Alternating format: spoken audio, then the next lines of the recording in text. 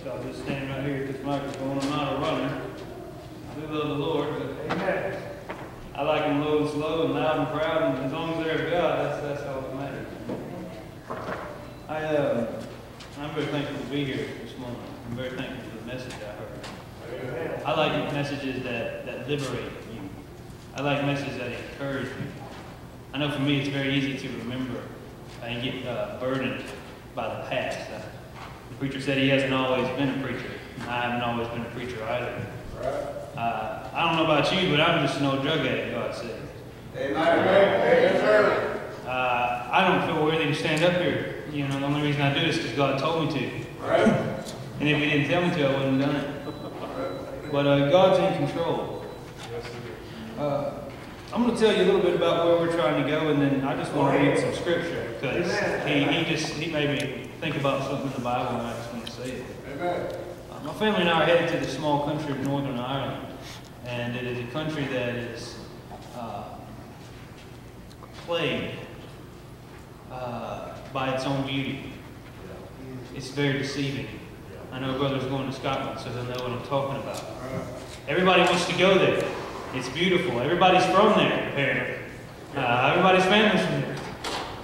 Well, you're talking about a country where people have hated, oppressed, and even killed each other, not in the name of communism, but in the name of Christ. In Jesus' name, they hate each other. In Jesus' name, they oppress each other. Right. We're striving to do three things. First off, to give them the gospel, a clear gospel. 90% of the continent that we're going to is Roman Catholic. Right. Not bad people, just misinformed people. Right. The gospel that is presented to them is a gospel that tells you if you do this, this, this, and this, you might make it. Right. The gospel that I present to them is a gospel that says if you'll do one thing, bow your knee and repent, you will make it. Amen. There is therefore now no condemnation of them which are in Christ Jesus. Amen. This very moment I'm saved and born again, not by my works, but according to the grace of God, according to the goodness of God. Oh, yes. We want to share that to them. We want to give them the freedom to know you don't need a priest to tell you how to read the Bible. Amen. You don't need a priest to tell you how to pray. Amen. You can come yourself. I want to know that Mary won't save you. Only Christ will save you. There's only one name given above men whereby we must be saved, and it is Christ. Right. Christ alone. We want to try to plant a church and give people a safe environment. Give them what you have here, a sanctuary. You know, a sanctuary is a safe place. Right. Amen. Yes. You know, the average Baptist that's in Northern Ireland, and there aren't many of them, he doesn't want an ex-Catholic in his church because he's been taught his whole life to hate him. He's been taught his whole life that they're the enemy, and vice versa. Right. And so when you go into the church, you have basically just a bunch of family groups that are running the church. I'm not downing on them. I'm not saying anything. I'm just telling you the idea that anyone can come. That anybody can come by the blood of Christ and be accepted. Anybody can come and feel safe. Amen. Like you said, we want to just escape the world for a little while. There's not a lot of people there preaching that. I want to give people a safe environment, give them a chance to feel safe for a moment. You know, you're talking about a country where you have 60-foot high walls that separate Catholic and Protestant neighborhoods so that they can't throw bombs at each other. You're talking about a place that has Catholic cabs and Protestant cabs, Catholic diners and Protestant diners. Everything is completely separated and segregated, all in the name of Christ.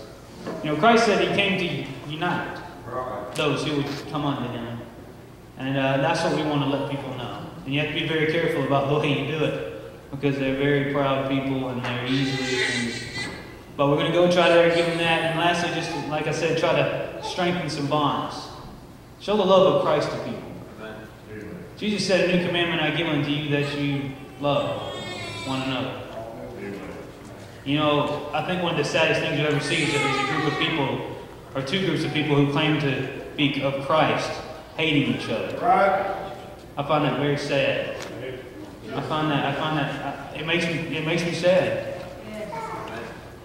The Bible says that our God is a God of love, and I'm not preaching a weak God. Right. He'll melt the mountains in His wrath. I know that. When it comes to His children, to His brethren, He said, love one another. Be good to each other, because you're all each other has. That's it. The world's not going to know you. The world's not going to accept you. You're not going to be the most popular person. You're not going to have the most money. You're not going to have the best life. He said, what you will have is you'll have me and you'll have each other. He said, stay together. That's the hope that we want to bring to them. And that's our message. And I can tell you a lot more, but with the time, if you come to me, I can tell you more about the country. I want to read some Bible. Read a little bit. Ephesians chapter 2. You have your Bible. Ephesians chapter 2. I just want to give you a good look at the grace of God. Consider for a moment what God has done for all of us, and especially me. I don't know about you, but I like to talk about what God's done for me. Amen.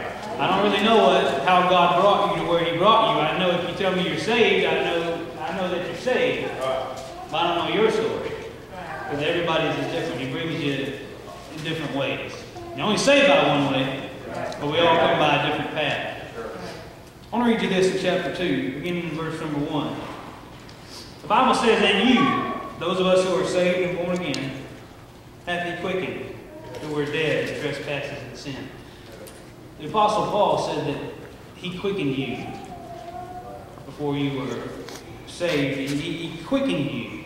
He made you alive. Amen. I'm not preaching Calvinism this morning. No. I'm preaching Christianity. Amen. That's right. The great truth of the matter is that if God had not come to us, we would have never come to Him. You're right. That's right. The Bible says that there is none good, no, not one. There's none that understands, which means you can't be smart enough to figure out you need to be saved. Right. And there's none that seek after God, which means you're not righteous enough to seek after God. Right. I'll tell you now, there's no one righteous enough to know that they're unrighteous. Right. That's not the way it works. No. God's going to show you. The only way me and you were born again is the fact that God came. Yes. And His grace and His mercy, wherever you were, and He made you alive. That's perfect. You were dead, which means you did not desire Him. Has anybody ever tried to have a conversation with a dead man? Does it get very far? He's dead. Can't talk to you. You can't reason with him. You can't plead with him. You can't beg with him. The only thing you can do if you want a conversation is to make them alive. Somehow. And we know that the Lord is the only one who is able. Yes. When I think about this verse, I think about, anybody know what a defibrillator is? All right, anybody ever seen a show where you got a dead man, he's hauled into the ER, and they take those little paddles and they push them together, and they stick it on his chest. And they say, that's nothing. Put it on there again. Nothing. Put it on there again. His heart stopped. He was dead, but something came by. Something happened to him. And it made him alive. That is what happened to every one of us. Anybody ever been in church and heard a man say this? I came to church for years and it was like nothing. Went in here, went in one ear and out the other. And all of a sudden, one day, it was like, I saw my need to be saved. And then here comes your part. You repented of your sins. And you trusted in the Lord. It is the grace of God that has saved us and has saved me. I know in my own life it took the grace of God awakening me to this truth. Because if He hadn't, I wouldn't be here. The only time I darkened the doors of a church after I got grown is because it was Mother's Day, Easter, or Christmas. When my mama had cried enough tears and begged me to come enough times, finally, my conscience would get the best of me. And I said, I'm not going to listen to her cry anymore. I'll go into church and make her happy, and I'll be good for a couple months. Until she starts crying again. God is the only reason I'm standing here. God is the only reason. Now you hear me on this. God is the only reason I care that the people in Northern Ireland go to hell. So if I was left to myself, I wouldn't care what happened to them. I'd care what happened to me and mine. That's about it.